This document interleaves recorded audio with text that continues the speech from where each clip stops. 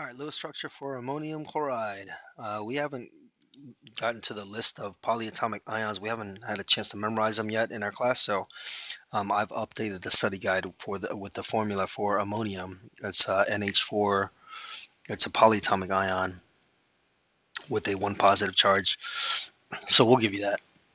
So let's draw the Lewis structure for that. Um, got 5 valence electrons plus 4 minus 1 to give us that one positive charge. So we have 8 valence electrons to work with. Put nitrogen in the center. Sorry, those are hydrogens. Okay, and we've used up all our electrons.